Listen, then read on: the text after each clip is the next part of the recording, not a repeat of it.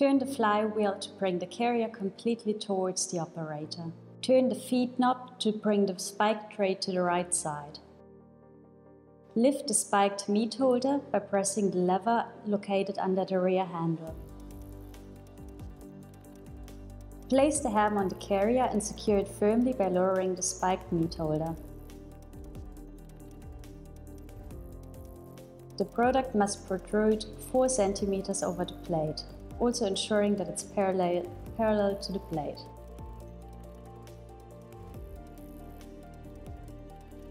Loosen the knob of the plate protection cover. Then move it to the left side and insert it into the other provided space. Screw the knob back in. Do this carefully as the plate is now uncovered. Use again the feed knob to move the ham towards the plate. Adjust the thickness of the slices using the thickness regulator. Each space corresponds to an increase of 0.3 mm in thickness. We suggest to set it to number 2 or 3. At this point you can proceed with the actual slicing by turning the flywheel clockwise strongly and regularly. Open the compartment that contains the collection tray located under the plate and clean it properly. Then close the compartment.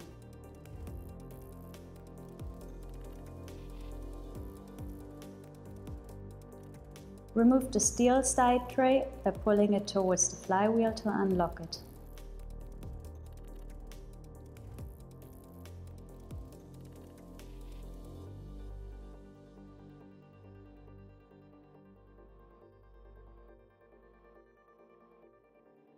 Loosen the screw of the spiked tray located between the 2 columns. Lift the spiked tray to remove it.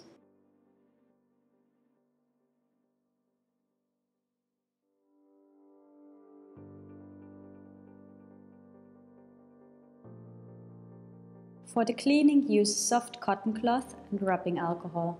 The dismantled machine allows easy access to all surfaces. Wipe with the wet cloth with alcohol, taking special care when wiping over the press decorations. We strongly advise against the use of abrasive products. Run the flywheel to move the carrier first forward and then backward to easily access the front and rear surfaces of the cast iron base. Never use water for the cleaning. Run the flywheel continuously for internal and external cleaning of the plate after covering the plate with the plate protection cover. Place the soft cotton cloth in the center of the plate, press lightly and slide towards the outer edge of the plate.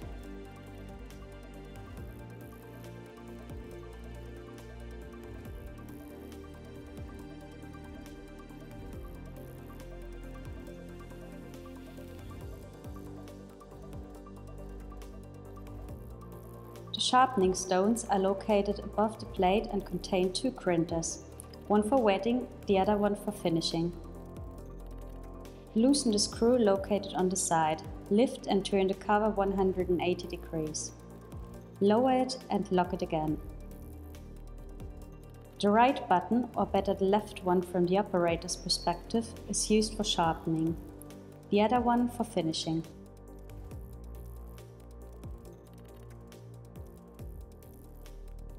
Run the flywheel clockwise and consistently by pressing the right button for about 30 seconds without stopping, then release. For the finishing, rotate the flywheel by pressing both buttons for about 4 seconds without stopping, then release.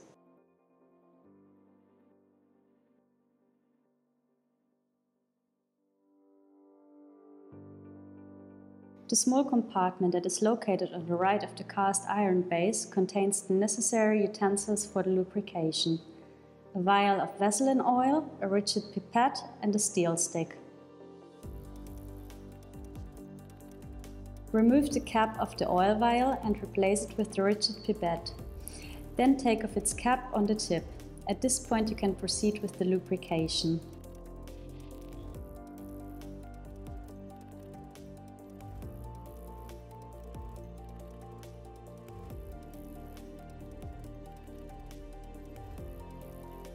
The meat slicer has 6 lubrication points. The first point is between the flywheel and the cast iron base. The second on the left of the carrier. Run the flywheel for a few seconds to distribute the oil better. 3 more lubrication points are closed by small metal spheres that can be pushed in slightly. They are located in the rear part of the crankcase. Use the steel stick to gently lower the spheres to facilitate the oil inlet.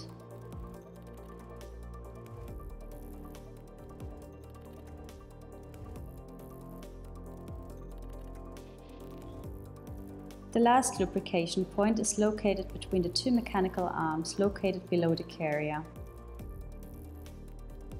At the end of the lubrication, turn the flywheel again for a few seconds in order to distribute the oil better in the rear of the machine.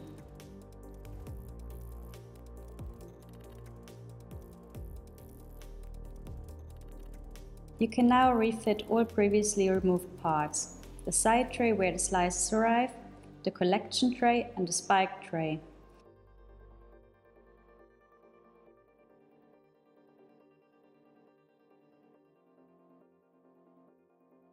Carefully tightening the screw to secure it.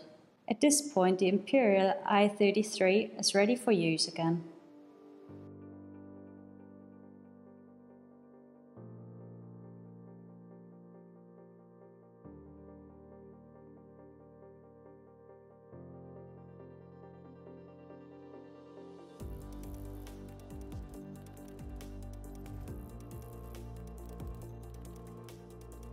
Lower the meat holder. Place the spike tray close to the plate. Put the carrier in fully retracted position. Set the thickness regulator to number 3. Following these steps, you can now protect the slicer with the tailor-made protective cover.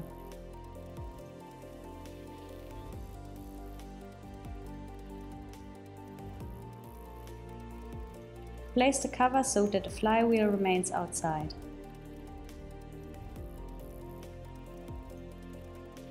Then adjust it to best follow the machine profiles.